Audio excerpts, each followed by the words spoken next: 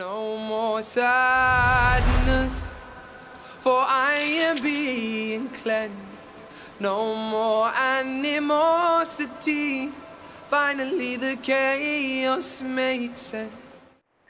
This is a cute place I've just found. I just wanted to use the bathroom and they showed me to this little doorway. And look at this, it's like, and it's gorgeous little facilities for doing your wudu here. But actually what's really nice is these little places where you go into the bathroom. I'm not going to say it smells great because that wouldn't be true, but look at it, all the old stonework. I wonder what this was. So these, like where the gardeners would have lived, or the people who cared for the poor, because one of the things you learn about the mosques in the times of the great sultans and the great Muslim rulers and the empires is that they had multiple purposes. So we sort of lost that today, haven't we? It's one of the things when we have new build mosques, a little too often that's all they are. They're like a prayer space, which is amazing and needed, but the community, the communal aspect is lost. So, but the Ottomans knew their business. They knew the prophetic model. Jazakallah, as-salam, as-salam, as-salam. They knew their beans, they knew their stuff. So everything had multiple purposes. So Sulaimani Mosque, where I am now, it's one of those places. There was a hospital here. In fact, in the Ottoman Empire, there were more hospitals than fortresses. Just think about that for a moment. And anybody could have access to them. And it was the emperor's duty, not the emperor, the sultan. Historians like to paint the Ottoman sultans as if they were emperors, but a sultanate was something different. It was that level of care that Uthman, radiallahu anhum, and of course Umar, and all of the original caliphs had for the people, whoever they were in the empire. They had to be cared for, or it was on their neck with Allah Ta'ala. So behind me, you can see some domes. Those are that's the burial place of Suleiman the Great. And the name the Great, by the way, was given to him by not his followers, because this is the European name. Suleiman the Great was actually given that name by the Europeans because they took one look. Their ambassadors came to Istanbul, which was formerly Constantinople, and said, I want our world to be like that. That's what Henry VIII said, by the way, famously.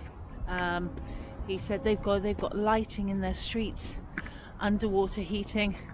What have we got? Subhanallah. So this is where I spend some of my days, giving dawah to visitors here, just giving them chances really to ask questions about faith. It's lovely to look at the architecture, and it really is lovely here.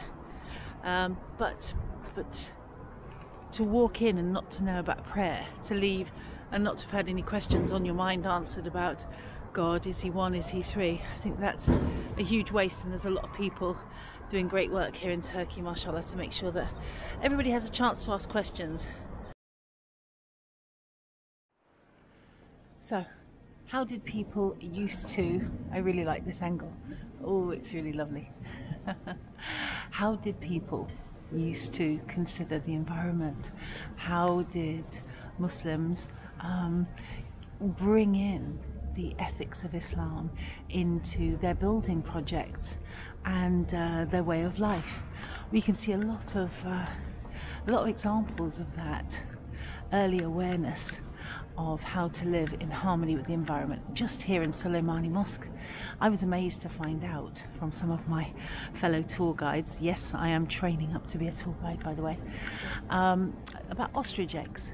So you can see these lovely, lovely, lovely, get a nice shot for you, in amongst the lights. that you can see that every third or so there's what looks like an ostrich egg. Well, these are today, they're just ornamental. But there were once upon a time, early on, actual ostrich eggs, because what the designers found of the mosque was that there were lots of creepy crawlies coming in, some probably quite big spiders, I don't know if they were scorpions, but beasties, wee beasties that you wouldn't want crawling on you when you were praying. So they could have found a chemical, they could have stamped on them, they could have put down some poisons, they would have had poisons then, but instead of doing that they found an eco-friendly way of keeping the beasties away from the believers and those at prayer. Do you know what they did? They found that piercing an ostrich egg shell gives out a smell that insects don't like, that the insects that would have come and been a pest in this fantastic mosque, this epic of Ottoman design, would have bothered all of the believers. So the designer used ostrich eggs to keep away the beasties. So no murder, no, not even a spider getting killed, subhanallah. And then they reused everything as well.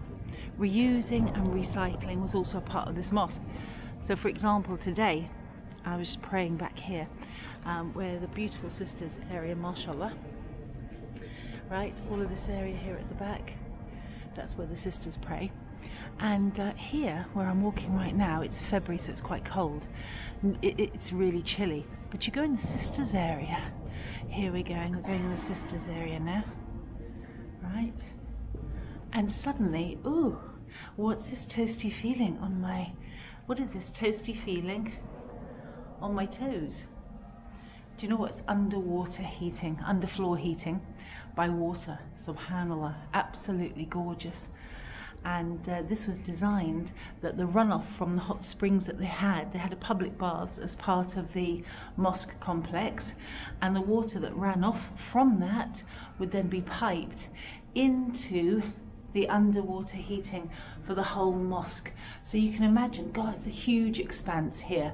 And there's so many churches I've been into and you just sit there shivering. But the designers here were already reusing and recycling their warm water, mashallah, making them the envy of the religious world at that time, subhanallah. So how do we reuse our water? We've been thinking about that in our homes. Is that a significant factor? Or do we throw everything away? I've got a new thing right now. If I have cups of water around the house, I drink them. And I try not to throw water away, because you know what? Allah Ta'ala mentions water so many times as a blessed resource in the Holy Quran, and that everything is made from water, and to be grateful for the water that Allah sends down from the sky.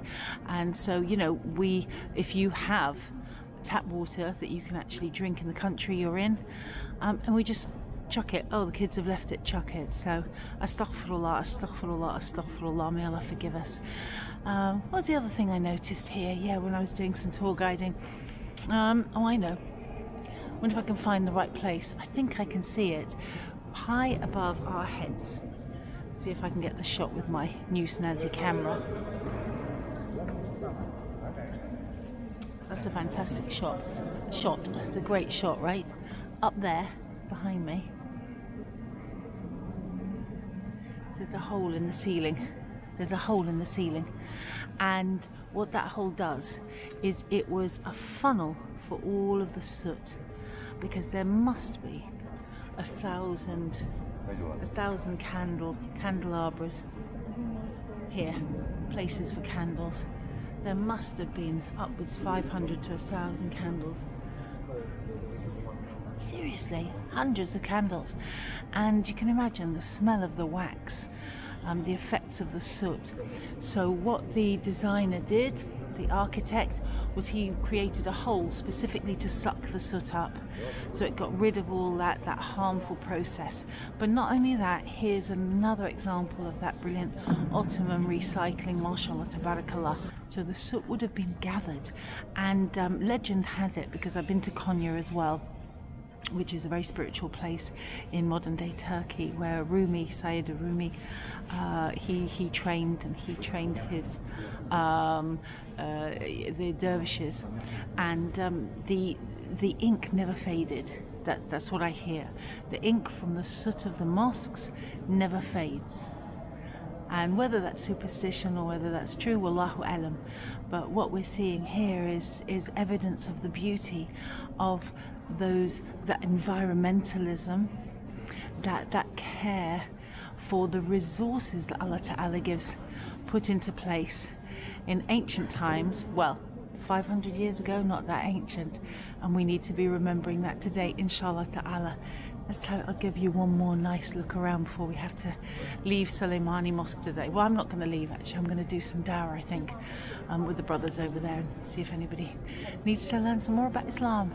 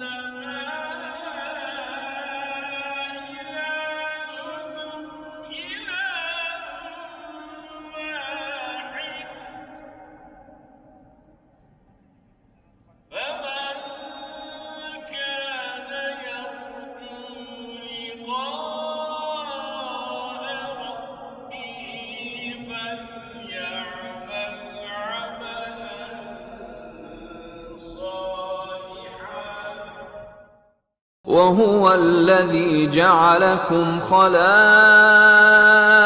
الأرض ورفع بعضكم فوق بعض درجات